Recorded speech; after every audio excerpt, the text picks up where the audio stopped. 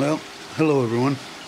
I am just got back from a little ride on the Forza, and I will show some video on that. And there she is, and this is the front camera. It's a Sony.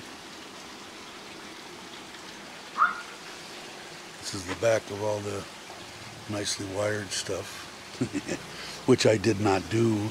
I did bolt on all the stuff, but I let them do it, and that was what I told in the live stream the other day. Was 8 hours, 400 baht for 2 guys, and they worked on it pretty much the whole time. So these can be adjusted to pretty much any angle for the GoPro, forward or backward, sideways, whatever. Put this bar on, this one here. And this is obviously a beverage holder. This is a tire pressure gauge, tells me temperature and pressure. That is the front and rear camera, GPS, and this is 2 USB extra ones that'll go for the phone and anything else that I need to charge.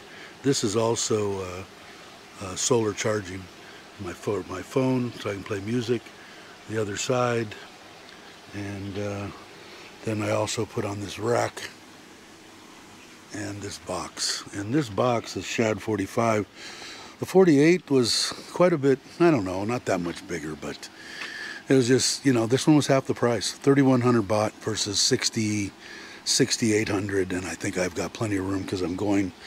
The only thing that I need now is I think they're 23-liter side boxes, and those are 7,900 baht. They're rather expensive, but they got some real nice mounts. They're not real ugly, the mount, when the boxes are off. It's one arm, and it looks pretty good.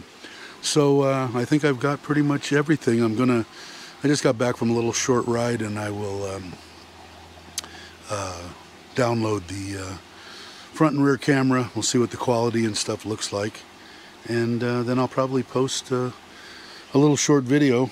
Again, can't say enough about this scooter, man. It is awesome. Rides perfectly, balanced perfectly. I have no complaints whatsoever. I'm amazed.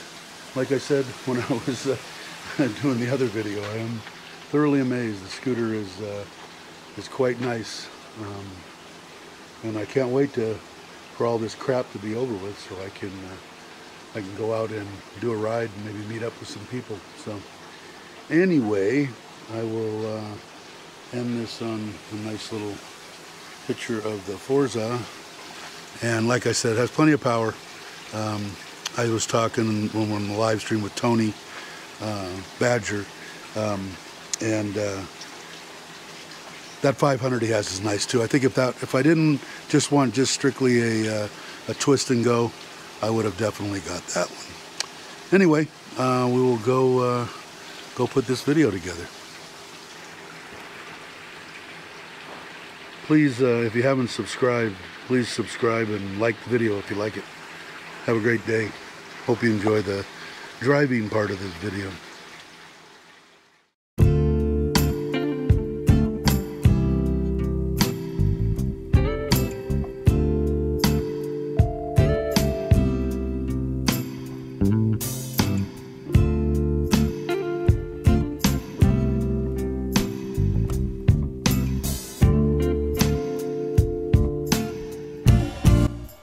Hello again, everyone.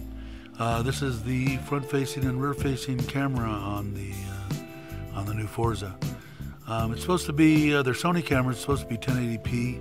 I'd like to get your opinions, if you would, please, good or bad, in the comments on what you think of the video.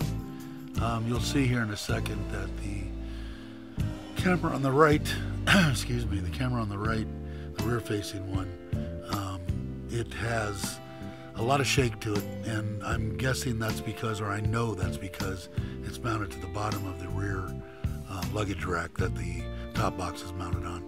So I'm going to see what I can do to maybe stiffen that up a little bit or move that camera to a different location. But I'd really appreciate your input. If you haven't subscribed, please subscribe, and enjoy the rest of the video. Thank you.